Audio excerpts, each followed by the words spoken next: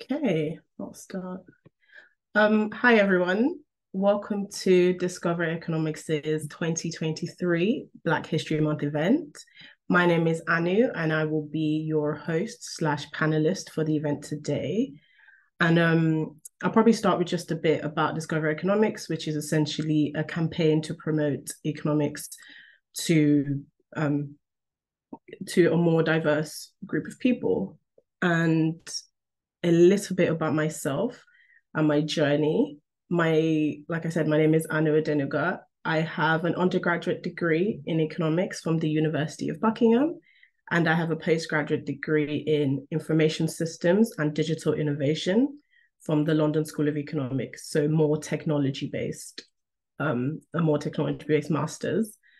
I started my career as a communications officer, actually, here at Discover Economics, where I did that while I did my master's. And then after that, I moved into the tech sector because I really wanted to work in tech, and I wanted to work in a role that would combine my master's degree, which was in information systems, but economics as well. So I am a tech consultant at a company called Appian. And what I do there is digital transformation projects. So I go into companies, listen to how their business runs, and then propose digital solutions for a problem they would have, essentially. So that's my day job. In addition to that, I'm also a founder of a brand called Black Girl Money, where I promote financial understanding for Black women. And yeah, so that's a bit about me. Today, I am joined by David and Lotanna, who I will let them tell you about themselves in a minute. But just before that, I know we have a slight poll that should come up on your screens.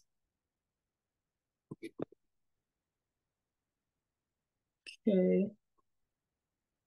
So, okay.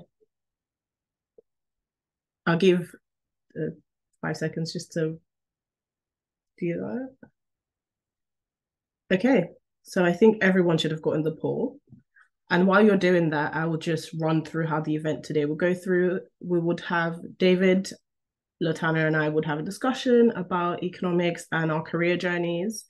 And after that, we'll have a question and answer session. So please put your questions in the question and answer box, in the comments box, whatever questions you have as we go along. And hopefully we can pick some of that up as more at the end of the event. So I will pass on to David. Do you want to give us a bit about yourself? All right, thank you very much, Anu. I guess I can do a short intro first, and then Lotanna can go, and I guess after that we can get deeper into conversation. So, hi everyone. Thanks for being here. My name is David. I am currently a PhD student at the University of Bristol, and I also work as an economist at a data consultancy based in Nigeria called Steers. So I work remotely for that. So a bit of background. I started my economics career, at least in my undergrad level, at the University of Bristol. So I've come full circle. So I started at the University of Bristol, my undergrad in economics around 10 years ago. And then after that, I did a master's in economics at the London School of Economics. And then I went to work at the UK government as an economist. I'm going to keep saying the word economics and economists many times.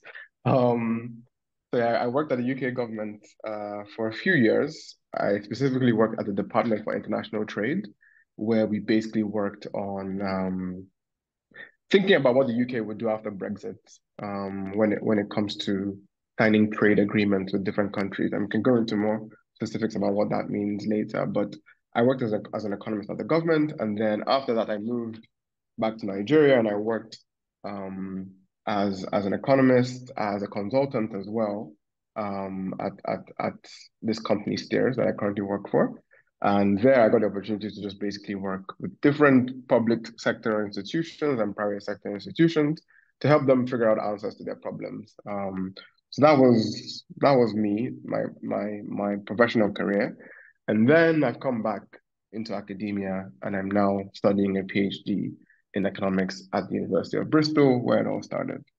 So yeah, nice to meet you all. I guess when after which we can go into more detail about the different steps I took and all that's happened on the journey here. But yeah, I'll pass it on to Lotanna. All right, thank you, David. It's good to see to be in this program. I want to just give a bit of introduction of myself. So I'm Lotanna, and unlike Anu and David, I think I didn't start out as an economist. I started out as a scientist in terms of my early career. So I had my first diploma in science laboratory technology, or what you could call medical biochemistry. But in terms of progressing, moving further to kind of complete the study, I can't know. I mean, maybe when we go further into the discussion, we'll talk about that. So, I had some motivation to kind of switch completely to economics, and I had to abandon and I was doing very well in my science course. I was on top of the so it was not as if I was performing poorly and then I needed to do something else. No, so I was doing very well. But I just fell in love with economics, and I decided to quit sciences and go into the social sciences. And then that was how I started the journey of becoming an economist. Went back to the university, do my first degree in economics in Nigeria at the University of Benin. And then after that, I got a scholarship to the University of Manchester to do a master's in financial economics, where I excelled, and then I was given a further scholarship to take it up for a PhD level, and then I continued with a PhD in economics, and I graduated a couple of years ago, and today I'm a senior lecturer in economics at the Manchester Metropolitan University at the Department of Finance and Economics. So that's been a synopsis of my journey, and like David, maybe we can dig deeper when the time comes to shed more light. Thank you. Thanks, Lotanna. So that is a little bit about us, and we can probably just dive right in. So as we know, it is Black History Month. That's why we're here.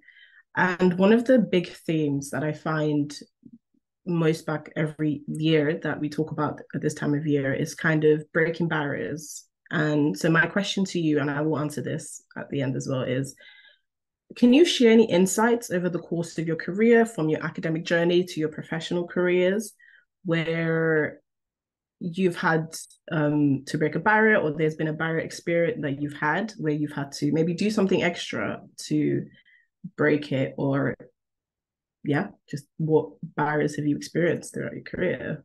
Some diving right in. Do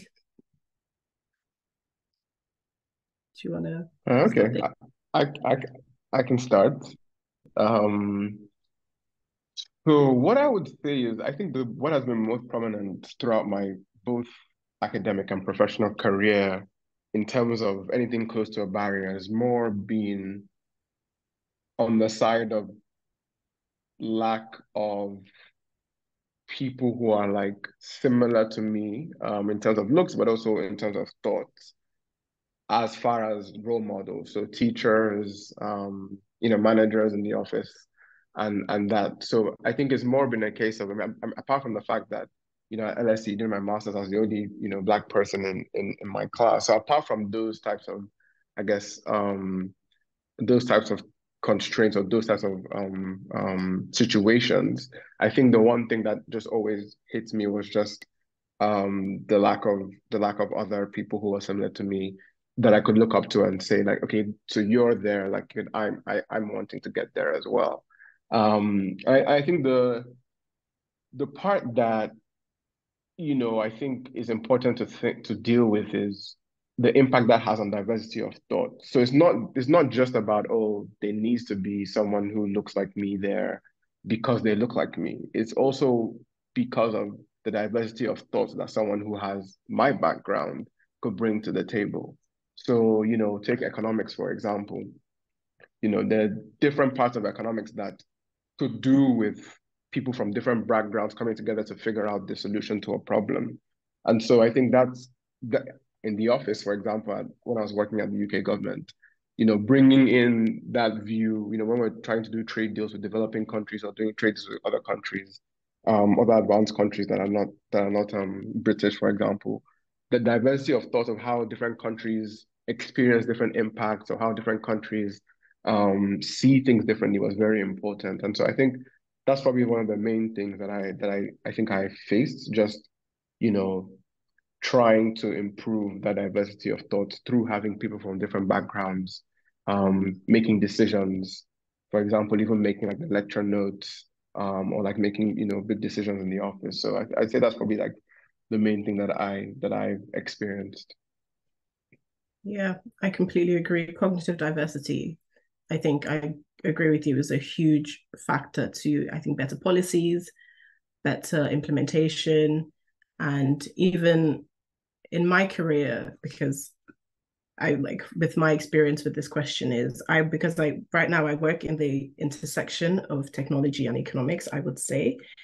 And the barriers that I've seen in particularly my professional life have been different to my academic life. So my academic, when I was in school, I would say very similar to you. I had those experiences where I was the only one that looked like me, whether it was the fact I was female or it was the fact that I was a Black female. So I was always a minority in that. And the learning environment you're in sometimes can be like everyone has one perspective and I was always the one on the other perspective, or I was always the one saying, how about we consider it from this way, simply because I have different experiences that I was able to bring into the room.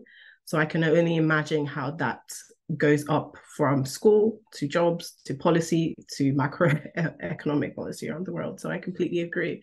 And I think more in my professional life, the barriers I see is I have to be my own advocate a lot of the time. So because there's not a lot of people who, don't get me wrong, I have great advocates in at just different points in my profession. I've had great advocates at different points in my professional life, but I've also found sometimes I enter a room and I have to be the person that gets other people who look like me into the room. That was one of the reasons I started Black Girl Money, was because I started learning about finance, money, economics, and I found not a lot of people who look like me either chose to study economics, knew the benefits of economics, or knew about finance or money. So that was a huge factor, or one of the barriers that I feel like I've experienced in my career, but it's far much better now from when I started, I would say.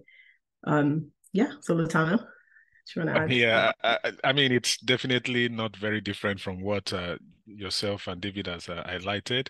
But let me just add a kind of a thread to it. I mean, both of you, I think, because you kind of did your first degree year, it's easier than for me that came from abroad to do my second degree year. Yeah, because I did my first degree in Africa, and of course, the way education in Africa is being meted out, the way education in Africa is being carried out is completely or in a way different from what we've seen here. So like I said, I came in here for my master's after finishing my undergraduate, and being the only Black student in my program, then the MSc Financial Economics, and I was struggling to kind of blend, culturally speaking. I was struggling to blend. Environmentally speaking, in terms of the weather, because I was just coming from a temperate region, sorry, from a tropical area to a temperate region. Beyond that, also in terms of trying to understand the intonation, the way the British speak, because most of my lecturers happen to be British and then Asians. So trying to kind of understand the way they speak, the fastness of their speech, the speed of their speech kind of makes me. I was like, are you sure I'm really going to pass this this program? Because everything looks totally different from where I'm coming from. And I had 1 year in fact, I had less than 1 year to adjust, because we're going to write exam within 3 months and everything. So it was quite a big challenge, the cultural barrier, the cultural shock, the environmental shock, everything was kind of a big barrier. And I had colleagues that had come in the past years that couldn't complete the program because they couldn't cope, they couldn't adjust. But I was determined that I was going to make it. It's that determination, that desire, that determination that you can do it no matter what the situation like. So I made use of all the resources the university had to provide. everything in the university. I went for remedial classes. I think of all my colleagues, I was the one that frequented the lecturers most in terms of using their office hours to ask questions. Almost after every course, they will see me because the curriculum also are different. The curriculum from where I used to know is quite different from what is being taught here, and I needed to quickly acclimatize. So every lecture is new to me, so I had to make use of the office hours. I had to go, and the lecturers were quite kind enough to assist me, and also I had to make friends with those that know what they are doing in the class. I didn't know much because there were those that, like David and Anu, that had done their undergraduate here, so they know all the subjects, they know the terrain. So I needed to kind of make friends with them, not people of my color, not black. I mean, but it doesn't matter. I only wanted to get something from them. And they were able to. So when an assignment comes, we have the group work and they put me through. And just by rubbing minds with them and moving with those that are able to kind of lead, explain to me in better ways, I was able to make it. And I didn't only make it, like I said, I made it top. So it's a matter of determination. There will always be those challenges, whether in terms of, being the only Black person or just in terms of incompatibility or disparity in one way or the other. But with shared determination and the desire to succeed, I was able to work through. Yeah. Yeah, I mean, and now you're a senior lecturer, so it worked. It worked out. Okay, that's. I think we all have similar experiences in that as well. So the next question I have for the panel is more on economics in particular. So one of the biggest reasons that I learned that when I was working at Discover Economics was that the reason there's not as many, the economics in the UK particularly is not as diverse. So there's not many female or ethnic minority economists compared to their counterparts is because there's a huge misconception that economics is just money, finance, essentially accounting. So my question to the panel is, I know you've worked in a consultancy and you've worked with data, David, and Lotanna. I'm sure you teach different parts of economics when you teach it as well. And I work in tech. So I would say not just in your current professional role, over the course of your careers, but how have you used economics that is not the stereotypical money finance, and what difference does it make in your role, and how does economics play into what you do on a day-to-day basis that's different to just like banking? Yeah, I mean, thank you, Hanu. If I can go first, that'll be fine. I think I've had a couple of interaction with college students as well as high school students, and where I go to talk about economics to students in underrepresented areas. And when I talk about economics, like you rightly pointed out, the first thing that comes to their mind is, oh, money, bank, and yeah, I mean, that's just one out of the many sides of economics. Economics is multifaceted. For example, like I said, I did my master's in financial economics, which you could tie to some of those things. But for my PhD, I did something different, and that is about the environment, environmental economics, resource economics. That's what I did, where you kind of think about how you use the society resources to answer societal problems. So you talk about problems like climate change, problems like land degradation, problems like oil spillage, mining, problems like global warming. This doesn't have to do with bank, this doesn't have to do with money, but this has to do with nature, and we have to manage the problem that nature presents to us.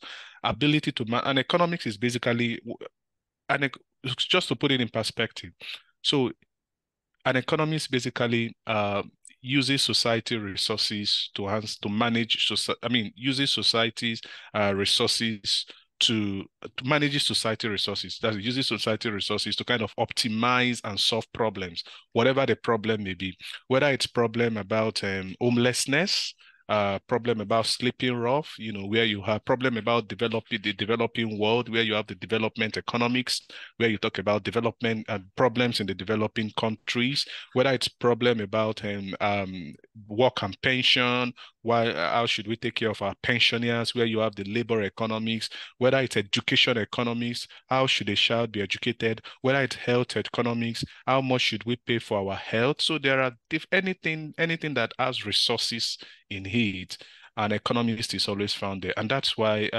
in terms of my work, my research, I've worked across a different branch of economics. I've done research on health economics. I've done research on food economics. I've done research on environmental economics, on agricultural economics, on development economics, on resource economics. I've done research on urban economics, on regional economics. So there are basically, economics is just a behemoth of ideas. Anywhere that you have resources, then an economist can feature there. So it's just far, far, far beyond money and banking and stuff like that. Yeah. Thanks, Lotanna. So you've had experience in so many different facets of economics. So that's really interesting to hear. David? Yeah, no, it would be nice if like the Discover Economic team could actually count how many times we say the word economics on this call. I think Lotanna probably reached like 30 to 40 on that message. Actually, a disclaimer before I answer that question, a disclaimer. So when we're talking about diversity in economics, I have to say that it has improved significantly in the last, at least since when I started 10 years ago. So I do not expect that anyone would go to university, at least at the undergrad level, and get to a position where they're like the only Black person in the economic class. I would really, really be surprised by that. So even I at Bristol, in my undergrad, we were at least 4 or 5. So I had my crew and I had my group, and I could find generally at university, like you would not have, issues finding people who are similar to you in the university, and even within economics, I think, like I said, I would be surprised if that was the case at undergrad level. I think the higher you go up in terms of academia and all of that, then the numbers may reduce, but things are definitely a lot better. So just to a disclaimer, it's not the case that you go to uni and there are no Black people studying economics. Cool. So on what economics is, so just like Lotanna said, I think to even go further than saying economics is about resources, and I think I said this last time I did this call, I fully believe that economics is just about people. So anywhere or anything that any problems or any challenges that people us as a society have that we're trying to deal with, there's an economist there trying to solve it. So, I mean, interestingly, money, like the topic money, barely even gets taught in any undergrad course. You may do stuff like interest rates and finance sector, but like money itself, you really have to be very specialized to get to talking about money from an economic perspective. But you are going to definitely talk about like the labor market. You're going to talk about the macro economy. You're going to talk about businesses. You're going to talk about like Lotanna said, there's development, there's health. I think the NHS is like one of the biggest recruiters of economics. I worked in the government, and every single department, whether I was education, whether I was, energy, whether I was in international trade, foreign office as well has many, many economists. So there are economists everywhere, whether it's Uber, Amazon, Google, Facebook, Spotify, the chief economist at Spotify recently came to Bristol to talk.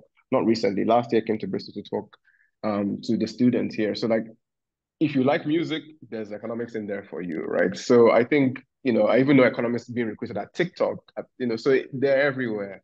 So that is one big misconception. I'm glad that things like Discover Economics are out there to show people that, or give people the opportunity to see that economics is a lot more than that. And like I said, I think it is about fundamentally helping people. When I worked at the UK government at international trade, we were asking questions like, okay, if we to put it more simply, if we became closer to Australia and did more trade with Australia and imported goods from Australia, what impact does that have on UK consumers or Australian consumers? What impact does that have on UK producers of the same of the goods and services that Australia also provides? So it all to what is the impact on the everyday people. People go to the supermarket today and you see stuff like a range of fruit from all parts of the world. Like that's there because of things like international trade, and that's an economic concept. So the theme really for economics in general is for me has always been that economics is about people and trying to solve problems and push society further and trying to help us improve on the resources that we have.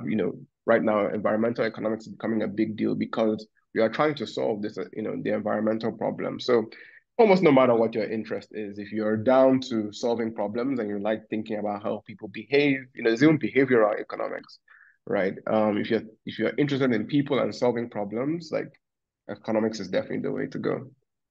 I'm not being biased. At least I think I'm not. I completely agree with you, David, on Lotanna. And I think for me, working in technology, I've realized there's enterprise technology doesn't work if there isn't deep understanding or some level of understanding of economic concepts, particularly of how like a firm works in designing technologies for businesses. So what I do on a day-to-day basis as a consultant is I'm constantly moving through different projects for different clients and helping them like helping them suggest a new form of technology and how they will implement that form of technology. And in order for me to do my job, my economics degree comes in very handy because every time I move into a new client, I have to understand the macroeconomic landscape in which the company exists in. So I need to understand if I'm working for um, a public sector client, I need to understand where does this fit in government, where does this company fit in the government's macroeconomic goals, and why do they have these goals, and then simmer that down to now this piece of technology can help achieve this this bigger goal that a company has. So I find in the job in my day-to-day basis, you do need some technical skills in what I do, but a huge part of it is problem solving and economic problem solving. So to me, what always fascinated me about economics and why I studied it in the first place was because of just the amount of careers you can go into. Just economics is one of those, I think, degrees that it's like a key that just opens 1,000 different doors. Like Lotanna mentioned, whether you want to go into behavioral economics or you want to go into technology, or maybe if you want to go into finance or if you want to go into environmental economics, it's just a key that opens so many doors on what you want to specialize in. And I think for me, because when you think of technology, the first thing you're thinking in your head isn't economics, but working in it now, there's so many intersections in every company that every institution, like you said, David, needs economists because it's I remember the first things I was taught in my economics degree was fundamentally we live in a world where we have unlimited wants but limited resources. So just that simple basic concept you can take and put it into any environment, whether it's a company, whether it's a environmental company where they want to plant so many trees, but they have to work with certain regulation, or it could be microeconomics with a simple family where mom and dad make this much and we have to allocate this for the family. So just I think economics just doesn't also help professionally. It's just a very fascinating understanding or realm to understand the world and apply into just so many different parts of it. So yeah, so economics is, I agree with you. I think I had one module which was called money, banking, and finance in my whole 3-year degree. So that is what I would say. So yeah. Okay. So I'll ask one more question and then hopefully we have some questions from the audience. So if we answer the next one quickly, so we have some time to answer some audience questions. I would say, what advice would you give a young person looking to go into like your career, what you do?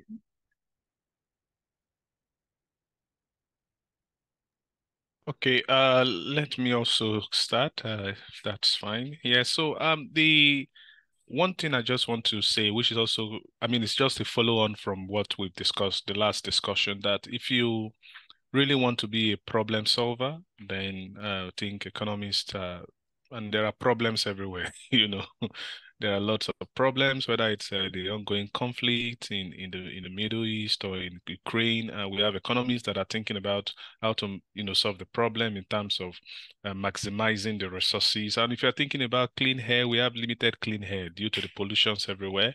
And you're thinking of how to solve that problem using data. Economists, we use data to solve problems. So we use data to analyze problems and then to suggest solutions for solving. That's why you see most advisors to governments, most advisors to in top international businesses are economists, because they kind of understand how to use data to kind of analyze the problem and then present a potential solution. So one advice I would give is that if you're interested in going into economics, then you should start listening to news, start getting acquainted with what is happening around you. And because that is what actually got me into economics, listening to happenings around the world, just seeing problems and thinking about, how can we solve this problem, and how can we solve that societal challenge. So if you for a young person that is trying to get into economics, I want to just say that interested in what is happening around, because like we've said, there are lots of branches of economics that deals with everything that surrounds us. So if you listen to the news, you are interested, you go on YouTube, you look at simple economics debates or economics talks or economics discussion, it kind of stirs up your mind. It kind of builds up the interest in you, motivates you to be able to pursue that dream. So you are not just going into economics without knowing what economics is all about. Yes, we've done some bit of it here, but you need to kind of solidify that understanding by studying more, doing a bit of more research on your own, by listening more to talks, news shows, and whatever cartoons about economics you see on YouTube. And I think that's for me, that's one way to build your interest. And I think other things will just follow naturally. David, do you have anything to add? Or Yeah, I guess I would say very much like what Lotanna said, just keep talking to people that are in the space, keep attending events like this. YouTube is a great resource, simply just asking it, what is economics? I'm sure you'd find, loads of videos on there. But yeah, no, attending talks like this, talking to people who, potentially are in economics as well. Obviously, I would recommend studying economics at undergrad level if you're currently, in sixth form. And then I think very quickly, once you are at university, just making sure you can apply to as many of all these internships and things that exist. It's never too early. Even at school, I think even at this stage now, there are many school leavers and sixth form opportunities. There are even opportunities. Not you don't necessarily even have to go down the university route. There are many apprenticeship schemes that exist, which I also highly recommend. I think the UK Civil Service has one that's quite good, where you can both work and learn at the same time. If you don't want to, if university is not the option that you want to go down. So there are many different routes. So you just need to get the information. So that's why recommending talking to people, doing research online, like Lotanna said, also listening to what's happening around the world is also very helpful.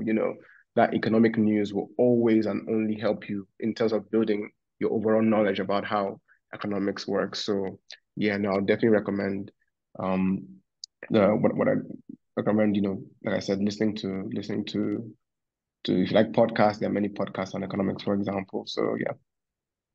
Yeah, I mean, I agree with David and Lotanna. I think I would just summarize and say, at every stage in your academic career, try and always couple your classroom learning with some sort of practical experience, whether that's an internship, apprenticeship, just even like I think they're called open days, or where you can go into companies and learn more about it at every stage, whether it's your first year or your own sixth form. Always try and get some sort of practical experience, because it helps with building your CV for your career further on, and it also shows a certain level of proactiveness and willingness to understand the wider world outside of your classroom. So that is what I will say.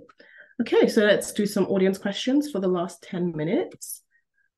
Oh, this is an interesting question, David. So this one is regards to what you said about how you think it's more diverse now. If you go to university, you can find people who look like you. You wouldn't be you wouldn't be an anomaly.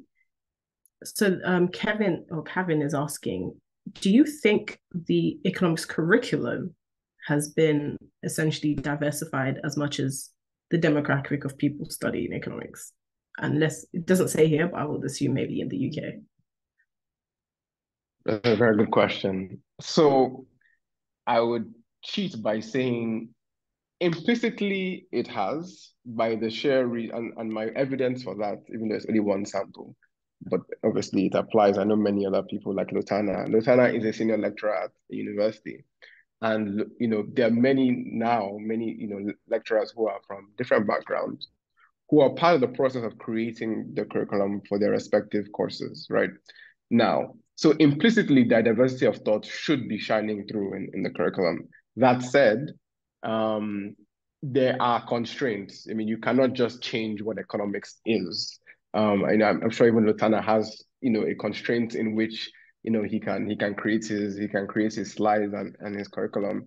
And I also actually do teach at Bristol, and I work with the lecturers to also create content. So in an implicit way, like that diversity of thought is come because, for example, I provide my opinions about creating the content. So in an implicit way, yes, but I guess fundamentally there is still a mainstream economics that is, I guess, through just many years in history, entrenched in thinking about the perspective of an economy or models that are better suited to, like, say, the US economy. Not even, I think even just the UK, even just Europe versus US, even there's diversity is not that great, talk less of like, I guess the other countries. So I'd say there has been improvements. And I think something that schools have been doing actually very good is they have been updating their curriculums a lot faster these days than back in my time, from what I've seen, in that, as each year progresses, they have a look at what, the world is needing. Do people need data skills, for example? Let's add data to the course. So I think schools and universities are becoming a lot more responsive to how the world is changing. But I guess in terms of diversity, like I said, implicitly, yes, through more people like me being involved in the process, but explicitly, I guess there's still a lot of work to still be done in terms of what mainstream economics is. Okay. So, Lotanna, do you have anything to add working in academia? Yeah, I mean, David has kind of put a closure on that because I think he hit the right notes. We are trying to decolonize the curriculum, but there are things you cannot really decolonize in terms of landmark theories and landmark research. You can't just change them and say you want to bring in African something or something. Economics, there are some things in economics that are still without them, it's like economics is not, there are pillars in economics, but in terms of application, what we try to do is in terms of application, we now pick our examples or case studies for applications from diverse cultural, societal angles so that we can be more inclusive.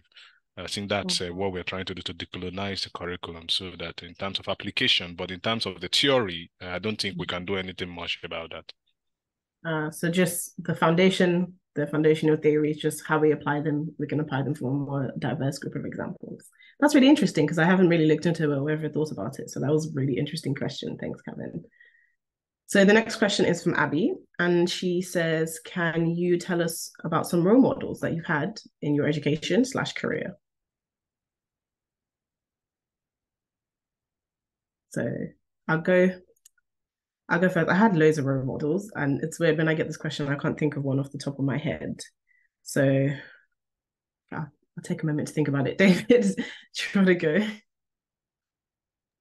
Yeah, I mean, I'm Nigerian, and so I have a few top Nigerian economists that I often look up to, and some people like Nkojo Iweala, who was a previous Minister of Finance in Nigeria. So I do have people like that I look up to, look at their careers. Sometimes I go to their Wikipedia to see what they're up to, follow them on the social networks to see what they're up to. So yeah, I find that, it's good to have, I think it's good to have role models like that. And I think you can have different type of role models. Some that, you can actually like discuss with people who are like close in proximity to you. But I think it's also nice to have role models that don't even know who you are. Like you're just, looking at their career so far and just dreaming your own path by, seeing what they're doing. But yeah, I have quite a few like that. But yeah, I mostly look at like top economists that come from Nigeria on my side. Okay, that's good. Yeah, for Lotanna. me, I think my role model is one of them is Otto Lewis. Otto Lewis, I think coincidentally, the building where I studied at the University of Manchester was called Otto Lewis Building. Otto Lewis is the first black professor in the UK, and he happens to be a professor of economics, a professor of development economics. So it's back to economics is not just money and finance, development economy. So he was the first black professor in economics and the first so he's done some groundbreaking works. He's late now, but he received the Nobel Prize in economics in 1979. And he's been honored with lots of national awards or honors in the United Kingdom and even outside the United Kingdom. So he's a well-respected black professor of economics, and like I said, the first black professor in the United Kingdom, not in economics, in all discipline, and it happens to be from economics. So that's someone that I kind of look up to. That's pretty good. For me, I'll just make it quick because we're running out of time. Probably one of my biggest role models is Sheryl Sandberg. She used to C-level executive previous at Facebook, and essentially, I look up to her just because she's done a lot of advocacy for women in tech and getting women in those spaces. And the next one I could think of, the top of my head, is probably Ngozi Okonjo-Iweala. I can never sound her name, but she's essentially like a leader of the World Trade Organization. And just to see a Black woman get to like such a position was just extremely inspiring. And she did a talk at the LSE, I think a couple months ago, which I got to go, which was just extremely inspiring to just hear her talk and to just be in that space. So the last question, hopefully we'll try and get this into as quick as we can. It's from City Academy. It says, can you tell us more about what your current former jobs as economists involve on a day-to-day basis, like practically? How like a day in the life almost. Okay, I can go. I'll use probably my time in government. So on a day-to-day basis, it's a combination of two things. One, I'm talking with a lot of policymakers, so could be policy analysts, could even be ministers, and even got to talk with the PM once. And basically what we do is, as economists, we do research, and then the point is to try and explain what that research is to the politicians or to the policymakers or the policy analysts. So just trying to talk them through what would happen under different scenarios, depending on what they do, what economically at least is the best option to take based on our research. So that was one part of my day-to-day. Then the other part of my day-to-day will be to do that analysis. So do different types of analysis, most times on like Excel, do a lot of reading, research, and calculations to figure out answers to questions, depending on what type of product I was on. So like I said before, it was something, for example, as if we import more beef into the UK, what would the impact be on UK businesses, on people across different income levels, or the impact be on different regions in the UK? So doing that analysis as well. So a combination of both talking to people and explaining economics. I think communication is now becoming a very big thing in economics, actually. I think it's one thing to know economics, but explaining it properly is a very big deal right now. So yeah, that was my day today. Thanks, David. Yeah, okay, let me quickly go in 30 seconds. So I teach students economics, and then I also do research in economics. So I look at what problem is the society facing, more especially in terms of the environment, in terms of food supply chain. Economically, I do research, and I also advise government as well as policymakers on just like exactly what David also does. So from my research, I write papers, journal articles, I write blogs, I write opinion pieces for government, for international agencies, for national agencies, just to tell them what I've found and the best approach they can take in terms of optimizing the resource they have and getting the greatest good for the greatest number of people. So basically, that's so teaching, research, and public service. That's what I do. Okay, thank you. So we have reached the end of the event, and just before everyone goes, we have one more poll. So please, please, please fill that in. And make sure you check out Discover Economics' social media at Discover Econ on Instagram and Twitter. And you can, I think the team is putting links to the website and the social media accounts. Make sure you check those out to get to know more events that Discover Economics put on, and just to learn more about what the campaign does as a brand and campaign. But yeah, thank you so much, David. Thank you so much, Lotanna. I've enjoyed this conversation. Thanks for having me discover economics, and hopefully we have been able to give everyone some sprinkle of what we do. And please study economics. Shout out to economics. So yeah, I will say we're good. All right. Thank you, everyone. Thank you, everyone. Yeah, thank you, everyone, and thank you for joining, and hope to see you in economics someday. All right. Bye.